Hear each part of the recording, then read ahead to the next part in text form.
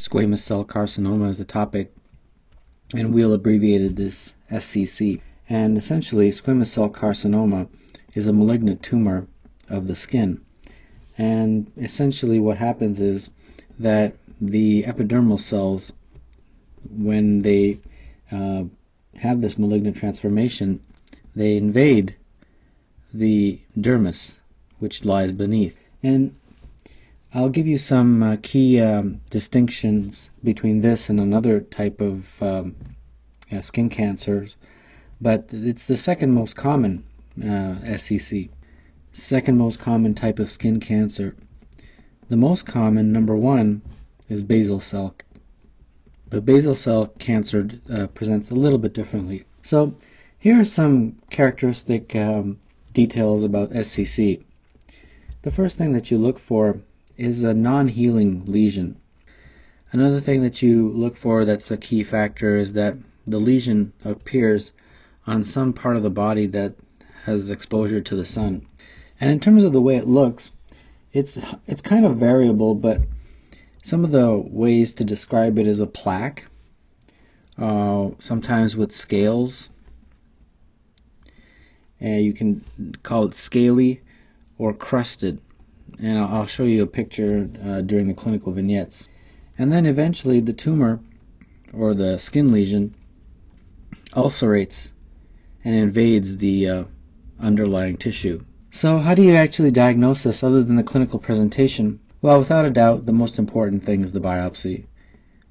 And then the biopsy will show the type of cells and confirm that this actually is a malignant tumor of the epidermal cells. And if it's caught early and it's small, then the prognosis is excellent. But unfortunately, if it's a late stage disease, then it's likely to metastasize. Over the course of time, 5-year survival rate is only 34%. So as you can see, even a skin cancer can cause mortality in a large number of patients if it's not identified early. The treatment, there's several types of surgical techniques, and they're called destructive techniques. And essentially, one of the most common one is just the basic surgical excision. Sometimes radiation is used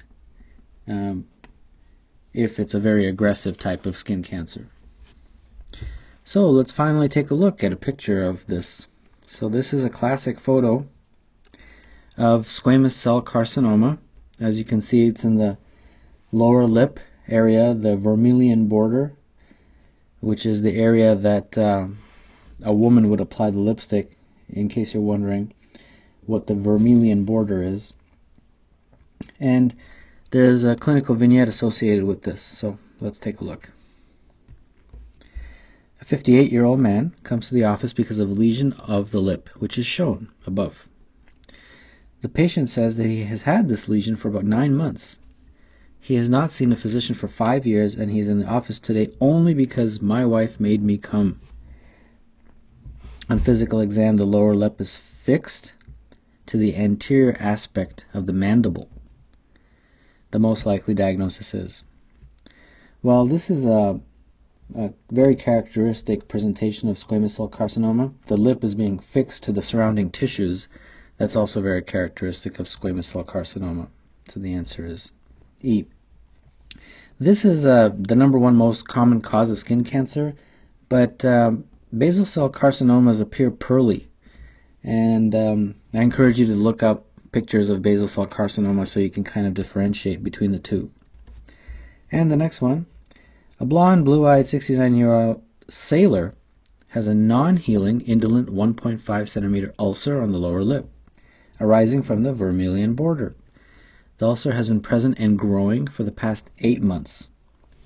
He is a pipe smoker, but has no history of alcohol or drug abuse. Physical exam shows weather-beaten facial skin, but no other ulcers. There is no enlarged lymph nodes in his neck. Which of the following is most likely diagnosis?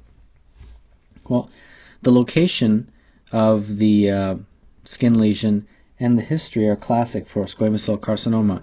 They are telling you that he's out in the sun indirectly, that he's a sailor, that he has weather-beaten facial skin, kind of to imply that this man spends a lot of time in the sun. And there's no doubt that this is squamous cell carcinoma.